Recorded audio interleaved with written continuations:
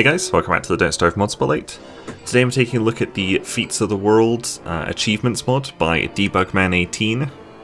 Debugman is of course part of the Up and Away mod team, so I was really excited to check out the latest mod.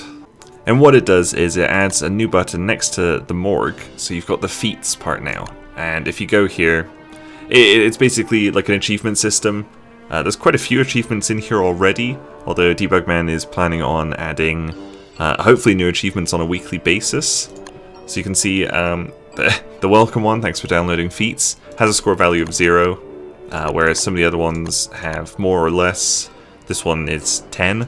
Featception, you can build an accomplishment shrine in-game to unlock this feat, and I think it lets you look at your feats while you're in-game. So there's 6 known ones so far, and then there's a bunch of question marks. There's actually quite a few.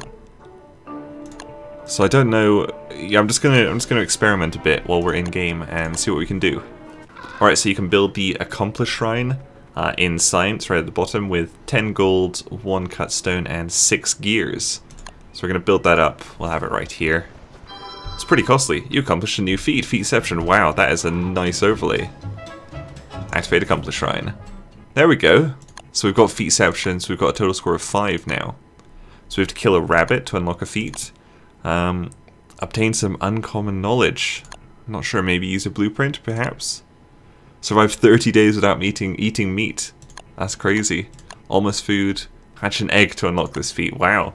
And yeah, there's quite a few in here already, and there's going to be more added. So I might as well try and kill a rabbit quickly just to get the other known feat. Then I'm not really sure, maybe like build a science machine or something? We'll see if that does anything.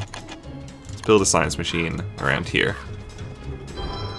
No, nothing for that. Maybe an alchemy engine? Nothing for that either. What about hitting a bird? Ow. We could try making a prestidigitator. No, nothing there. And we'll make the shadow manipulator. Can you imagine if having these cheats active would like disable the feats? That would be so sad.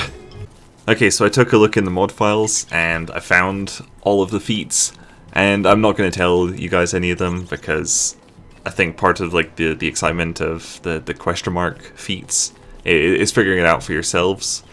You probably wouldn't guess most of them. There's a lot of pretty unique ones, but I think they're really good ideas.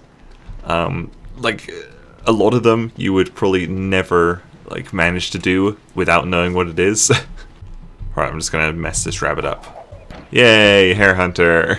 So there's a lot of really awesome achievements in this game now. I think it's a fantastic mod, and Debugman is planning on adding more feats, hopefully on a weekly basis.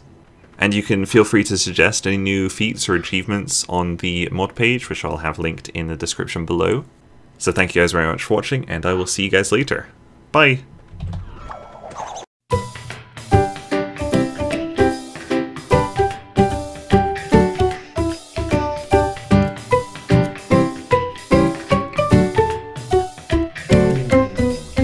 Thank you guys for watching Don't Starve. I hope you enjoyed seeing all of these mods. If you want to, you can click subscribe, and if you'd like, I guess you can hit like too. This has been a JaRDev production. There's lots of other bits on the channel. If you click subscribe, I'll love you, and really, isn't that what everyone wants? I mean, you just want us to love you, right?